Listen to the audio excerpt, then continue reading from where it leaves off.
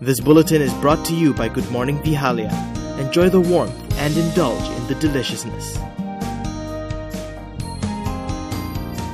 Good morning, good morning.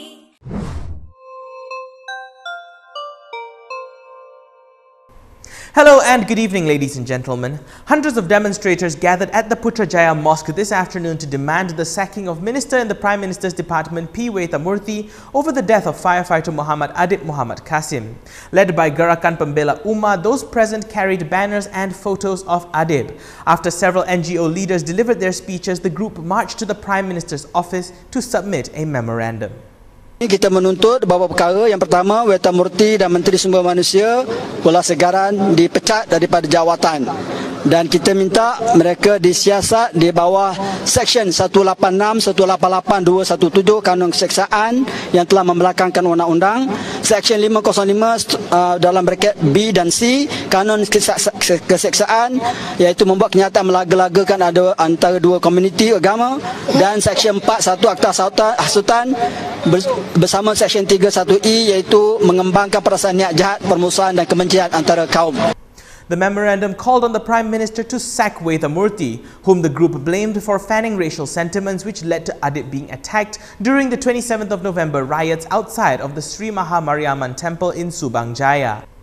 An NGO that identifies themselves as Club Lu Langsi Lu Mati, I'm serious, that's how they call themselves, or their abbreviation LLLM, is also calling for the removal of P. Waythamoorthy from his post as Minister in the Prime Minister's Department in charge of national unity and social well-being.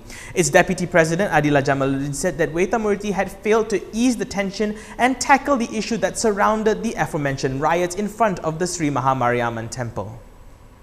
The police are expected to once again question 4 suspects who were earlier remanded and linked to the assault case involving the late firefighter Muhammad Adib Mohd Kassim following the reclassification of the case by the police as murder. The Star reported Deputy Inspector General of Police Nur Rashid Ibrahim saying that the police are gathering more evidence in regard to the case. Nur Rashid also said that police had recorded statements from 38 people and that they were in the midst of identifying more people who could furnish evidence on the case. Adib was part of a team of 9 firefighters deployed in response to vehicles being torched by rioters outside of the Sri Maha Mariamman Temple in Seafield. According to the police, he was dragged out of the vehicle and assaulted. Investors in the United States of America have filed a class action lawsuit against Goldman Sachs and 3 of its executives, seeking damages over its dealings with One Malaysia Development Berhad. According to a court filing cited by Malaysia Kini, the lawsuit states that between the 28th of February 2014 and the 17th of December 2018, Goldman Sachs made a materially false and misleading statement regarding its businesses and operations. The suit said that this includes the information that Goldman participated in a fraud and money laundering scheme in collusion with 1MDB. The fraud and money laundering here refers to the activities of former Goldman executive Tim Lessiner and Roger Ng. Lessiner had in October pleaded guilty to 2 counts of conspiracy to launder money and conspiracy to violate the United States Foreign Corrupt Practices Act or FCPA. Meanwhile, Roger Ng had been charged in absentia by the United States Department of Justice for conspiring with Joe Low to launder billions of dollars embezzled from 1MDB and conspiring to violate FCPA by paying bribes to Malaysian and Abu Dhabi officials. Malaysia's first multigrains brand. The champion is Good Morning.